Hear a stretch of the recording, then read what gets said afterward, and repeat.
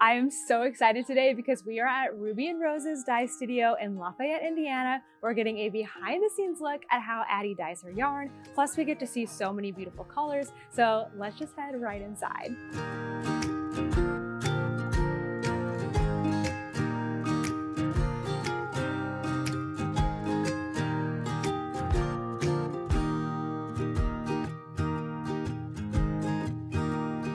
I'm here with Addie, who is the artist and owner of Ruby and Roses, and she's gonna give us a tour of her space.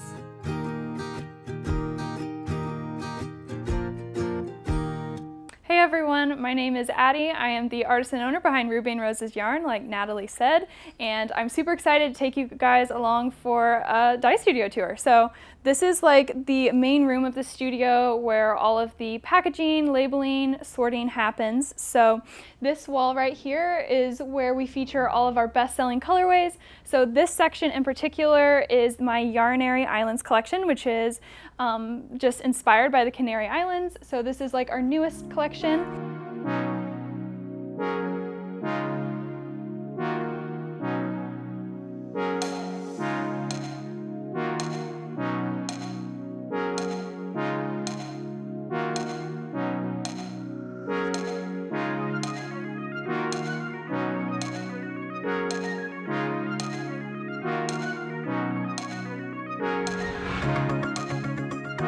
And then over here we have a lot of our tried and true bestsellers. A fun one that I'm sort of known for, I guess, is my Weasleys Wizard Wheezes colorway, which features a lot of neons, but it's subdued slightly, which is fun.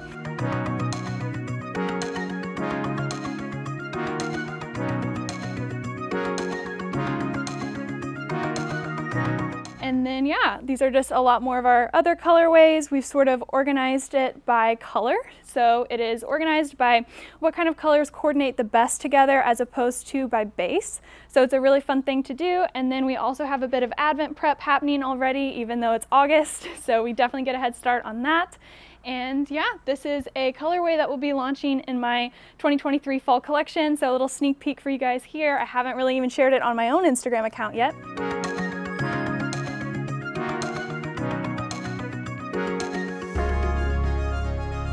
So speaking of bases, we have a total of 11 bases. We are continually adding in new favorites.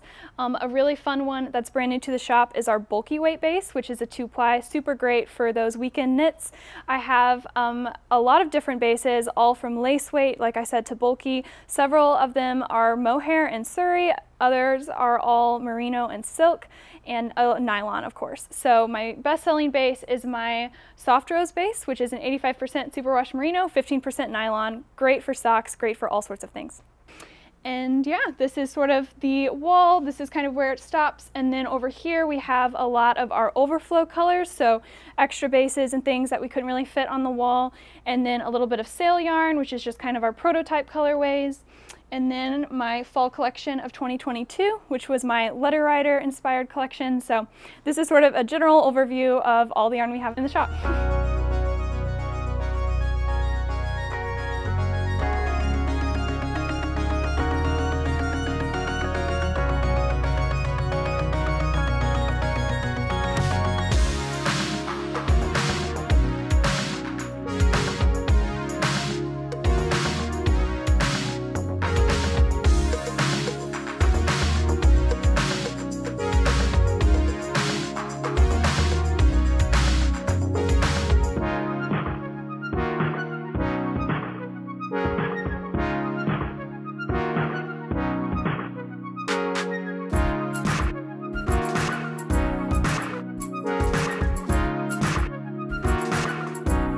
So over here at this section of the studio is where we keep all of our featured products. So my personal favorite colorways and sock sets, and ones that all of my customers really love as well, which is fun.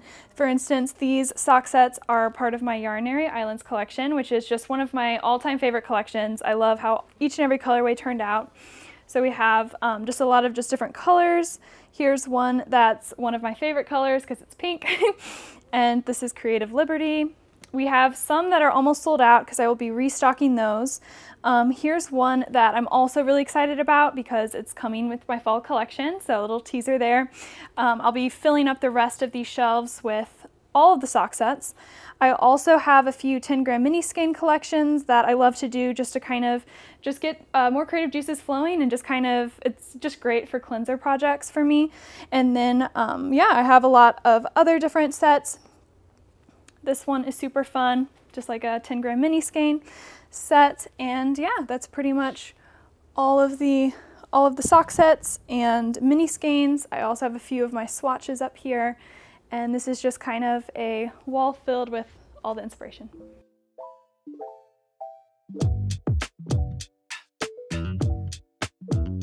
So before I take you guys into the back of the dye studio, I thought it would be fun to take you through the start of the process, where it all starts with undyed skeins. So if you follow me into the undyed yarn room, we have everything sorted by base.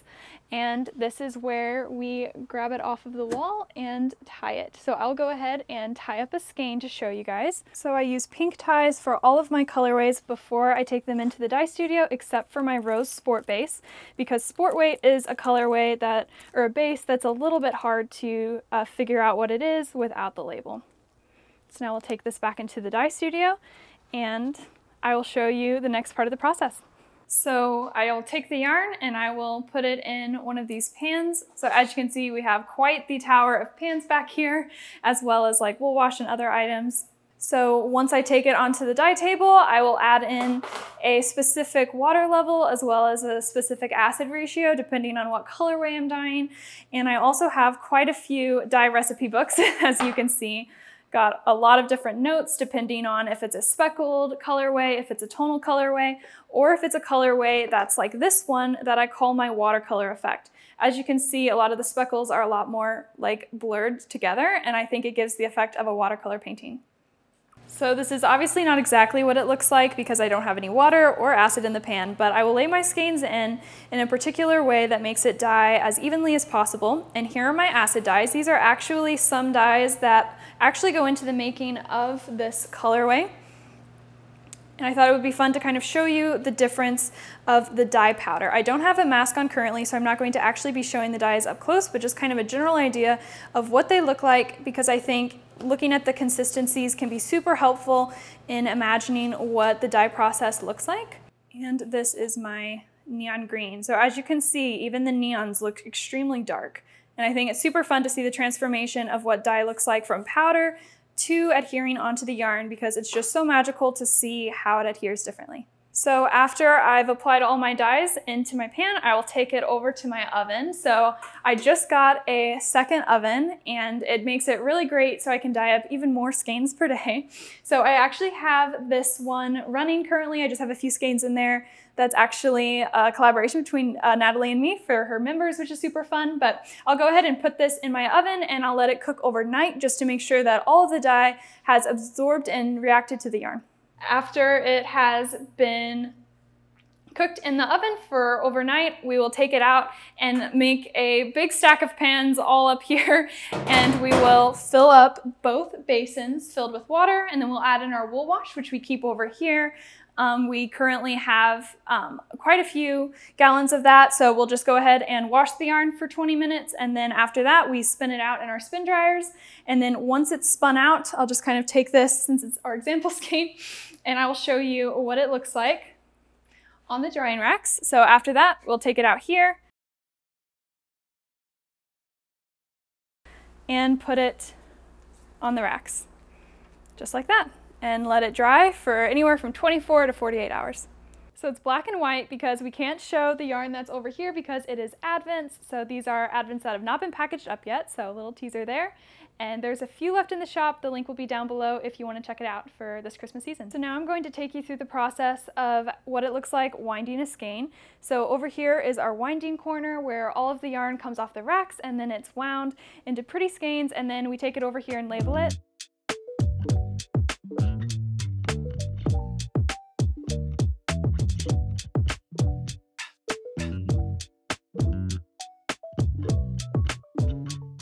So at this desk over here is where we label all of the colorways. As you can see, all of our 11 base labels are all ready to go. So we will just put these around the skeins and then staple them with really pretty rose gold staples.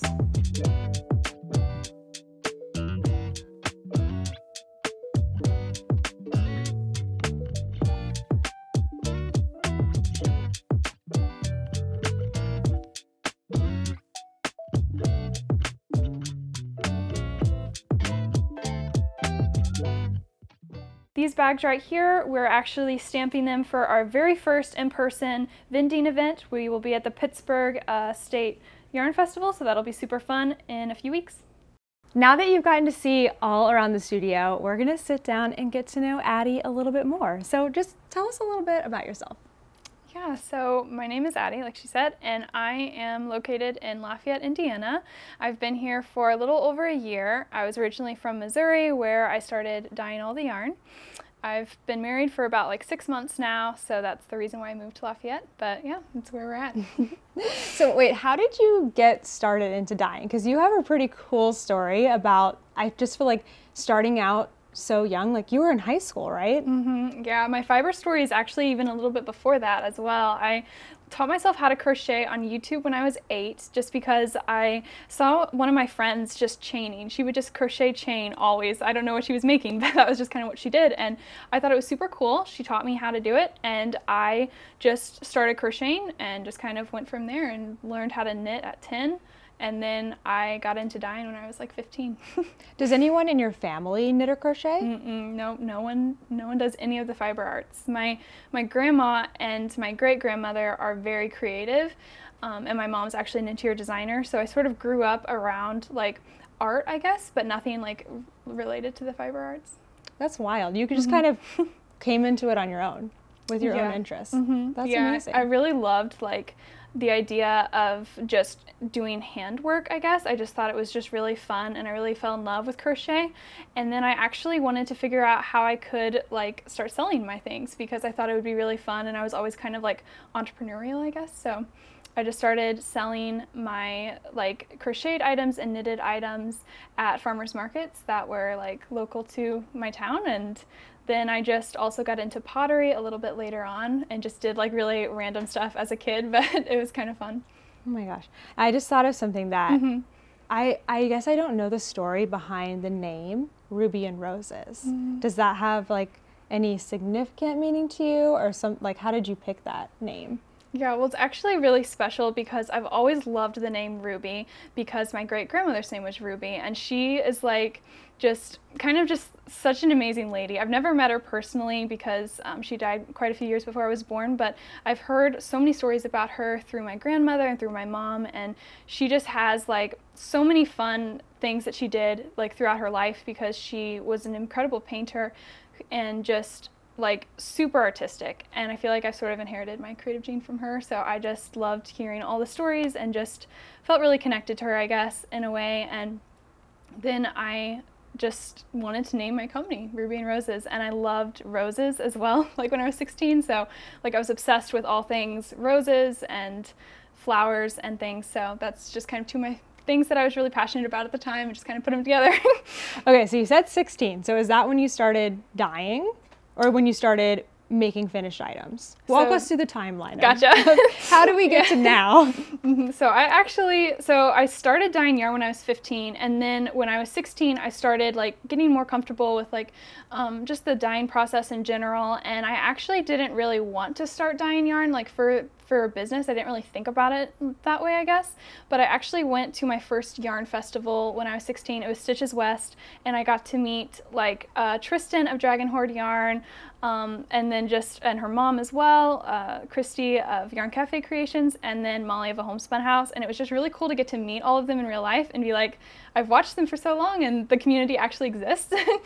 And it was just really fun. So I got to just meet them, and then Tristan actually was looking at some of the colorways that I was creating and said that I should open a business. And she's like, you could sell this on Etsy. And I was like, I didn't really think about it that way, but just hearing like that vote of confidence, I guess, that she had in my work just really meant a lot. And it kind of just lit a fire in me, I guess, to just like want to do it.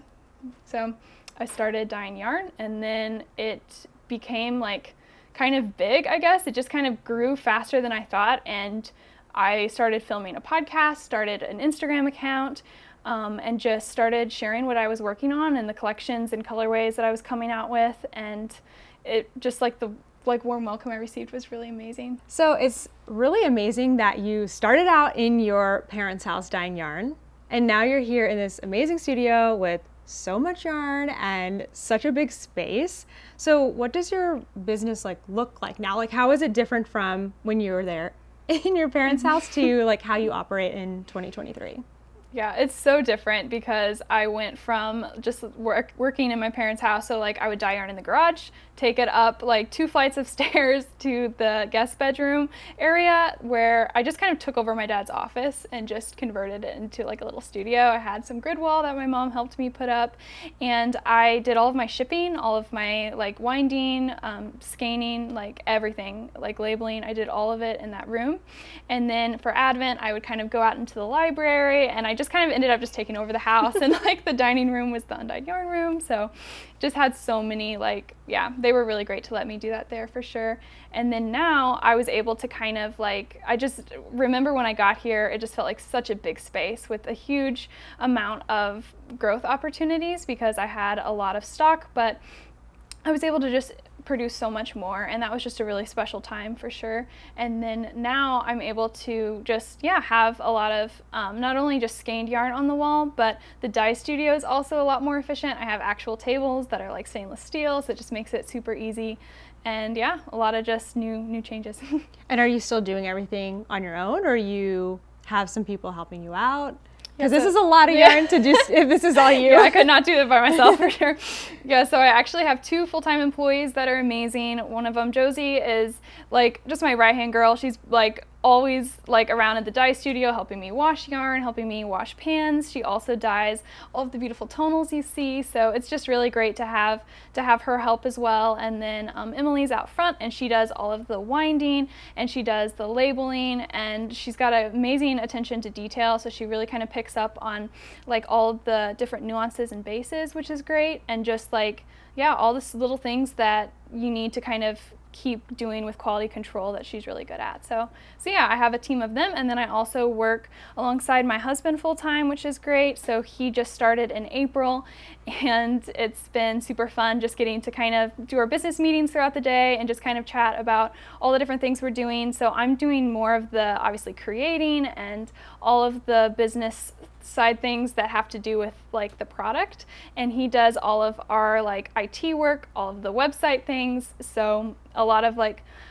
if there's like a problem with like my customers' orders, like he will handle a lot of that. So just a lot more of the back end business stuff that you wouldn't typically think about.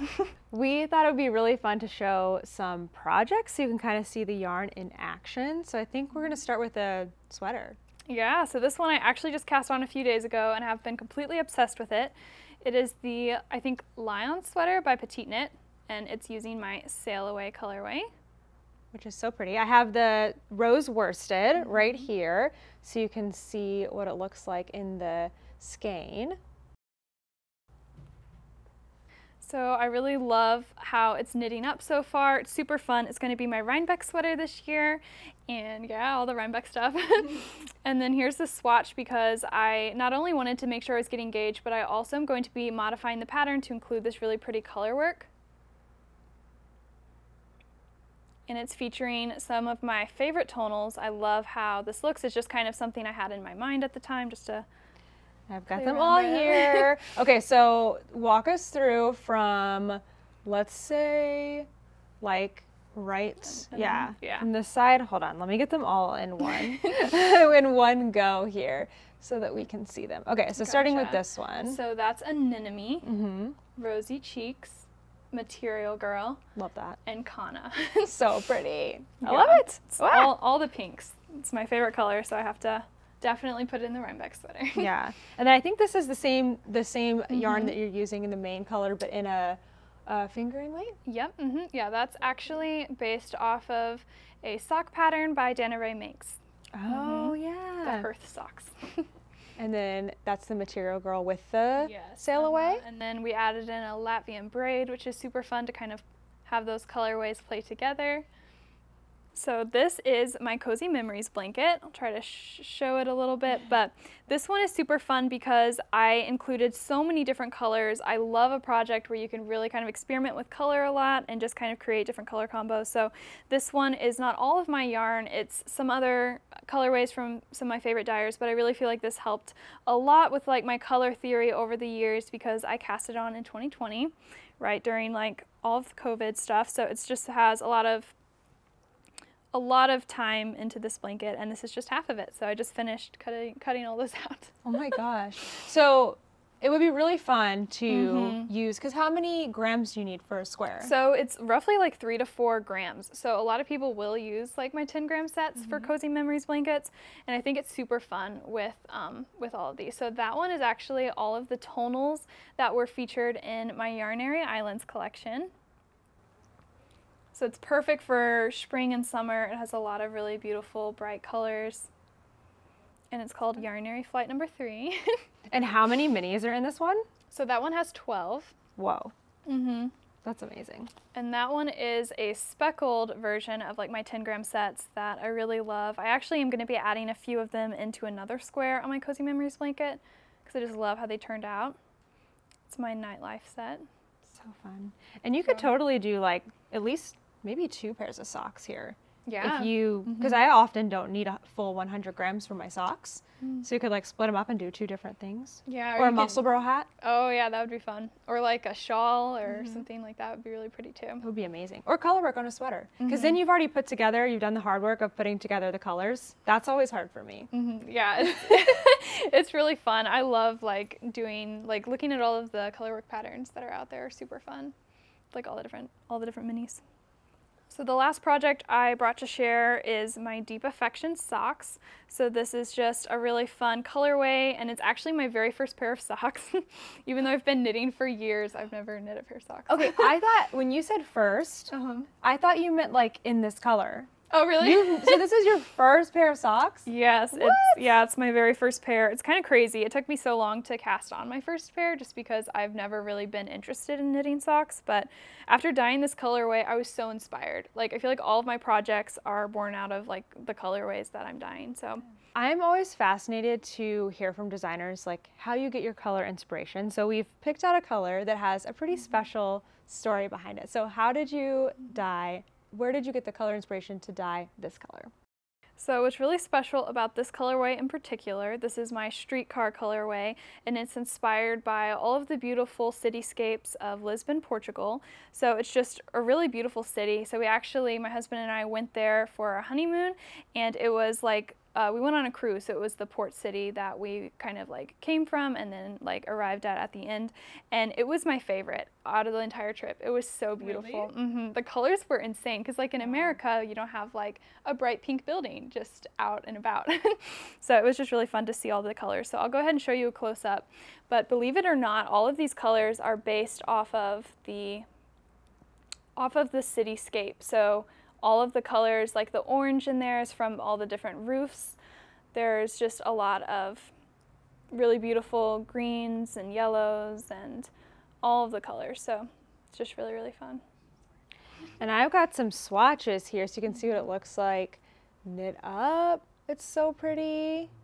And then also this one in Tunisian crochet. It's beautiful. So then you pulled this really bright, fun color to go with it. Yeah, so what was really fun about just watching the scene and just getting to look at the everyday life was the fact that there were streetcars everywhere, and they were just the prettiest shade of yellow, and I wanted to kind of incorporate that into the variegated skein and then just kind of really pull that out for a coordinating tonal. So this is my static colorway.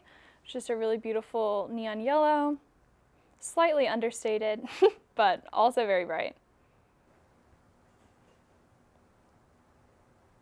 So the streetcars are actually this color? So they're a little bit more like orange, but I wanted to kind of create a yellow that was a little bit brighter. So I did take a bit of a creative liberty with that, but it still kind of, I think, keeps the integrity of the idea intact. And then I also wanted to just bring the scene to life even more with a charm by Katie of Lock and Lou. She just did such a beautiful job.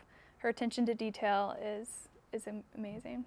So we've seen so much amazing yarn today. Tell us a little bit more about how we can make sure to get some of this beautiful stuff. Yeah, so I just like will launch collections, and they're typically ready to ship, which is I think a really nice, not only for us as like in our team, but also for all of our customers, because they can just purchase it and get it right away without having to wait several weeks. And it's just really fun to just dye up a ton of yarn and just get to add it into the shop. And what's like the next thing that's coming up? Because you were mentioning a sneak peek, really bright colorway. So what's coming?